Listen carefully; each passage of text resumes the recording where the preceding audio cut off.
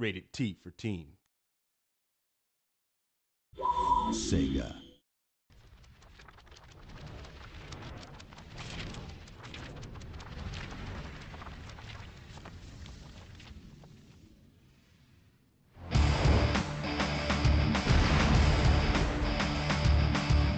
The Incredible Hulk has captured the hearts and imaginations of fans around the world.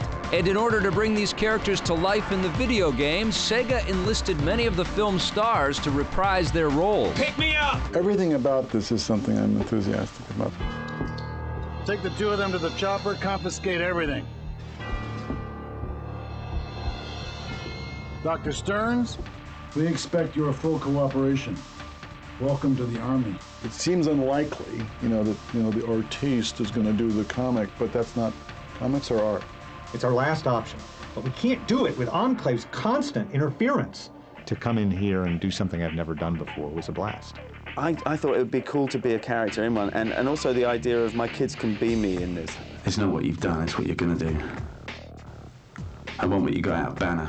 I think it's just a big hoot. I think it's seriously good fun. This is Blonsky. I'm switching vehicles. Stop! I'm General Ross's daughter. To round out this impressive cast, Liv Tyler returns as Betty Ross, daughter of General Ross and love interest to Bruce Banner. Bruce? Blonsky's destroying the city. Aren't you gonna do something? Anything? Acting for a video game can be challenging, especially for a group of actors new to this experience. And the moments when it was a scene, I just went and played the character. And I found it remarkably easy to do that. I agree. That's why I've authorized you to receive the full treatment. I'm taking the gloves off now. It's slightly different, but actually, it's ultimately all about being clear for the person who's playing the game. Well, we could elevate your gamma levels. It's a really interesting and specific muscle that you're using just to make the information clear for the person playing the game who needs the information clearly and quickly so that they can accomplish the task. Do you think you can cure me? I'm very confident, Bruce. Now, did you bring the blood sample? I can't get accurate data from your blood sample. Something's interfering with my analysis. The source must be close. Can you find it and move it out of range?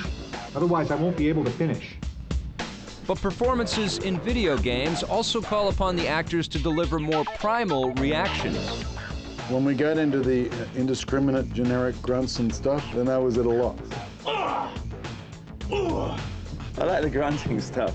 The collaboration between the filmmakers and video game developers has ensured an immersive extension of the Incredible Hulk franchise. One of the funnest things to do in a video game is to destroy stuff and to, blow up stuff. And Hulk is the kind of character that that's all he's about. No matter what medium you find him in, the Incredible Hulk leaves an indelible mark.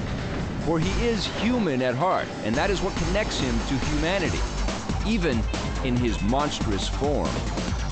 In the end, the Incredible Hulk is an enduring character, and many would say an inspiration.